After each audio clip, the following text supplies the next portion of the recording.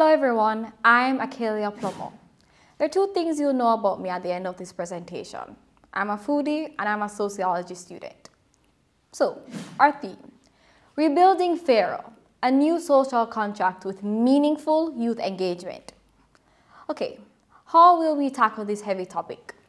Firstly, it's only right that if I'm going to tell you about rebuilding Pharaoh, I need to say why I believe we need to do so. There's a particular theory by George Becker which explains the retention of the plantocracy system.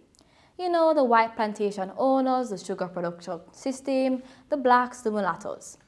He believes that in the same way that social stratification was based on ascribed features such as race, color, and gender, the exact same thing transferred to the 21st century.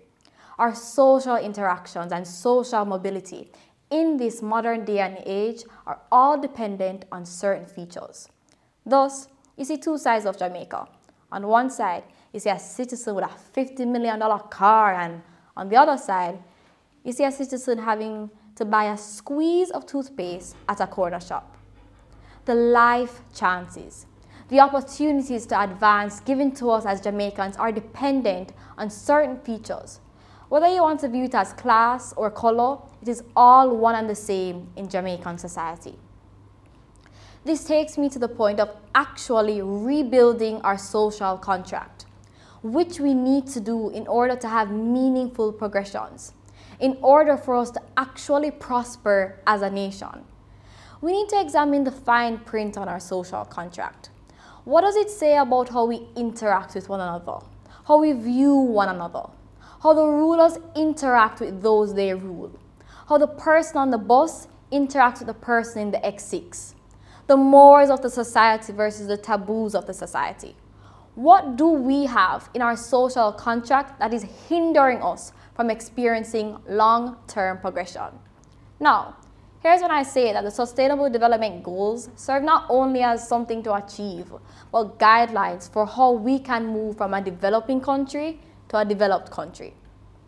My favorite dish is spicy chicken Alfredo, and so I'm going to use it to help explain my point. So, one of the most important elements is the pasta, which represents SDG 10, reduced inequalities. The foundation for us to rebuild our social contract and advance as a society. For everyone to contribute to the progression of our society, everyone has to be given the same life chances, which will only happen if we have reduced inequalities.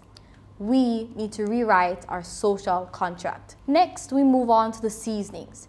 You know, the garlic powder, onion powder, all-purpose, which represents SDG 9, industry, innovation, and infrastructure. The development of these in the right areas with the right amounts and placements will guarantee a new and improved social contract. Have you ever taken time to consider why Kingston and St. Andrew and slowly Mobay and St. James are more developed than other parishes? As much as we need financial help and resources, we need intentional development and spending on these three institutions by developing our most important resources. Human. Building on the social skills of our citizens. The best way to do this is by meaningful youth engagement, not only in the manifestos, but in real life, for all decisions and sectors. We are the ones engaged in the social media sites. We are the ones who control popular culture. We have our ears to the ground. If you want to change the society, you need to know the society. And we know the society. We need not only be used for our opinions, but for implementation. Again, we need not only be used for our opinions, but for implementation and execution of policies. Our contribution needs to be written within our social contracts. Lastly, our Alfredo sauce. Partnership among all the goals, SDG 17. This is a widespread SDG which binds all the SDGs together, as the Alfredo sauce does.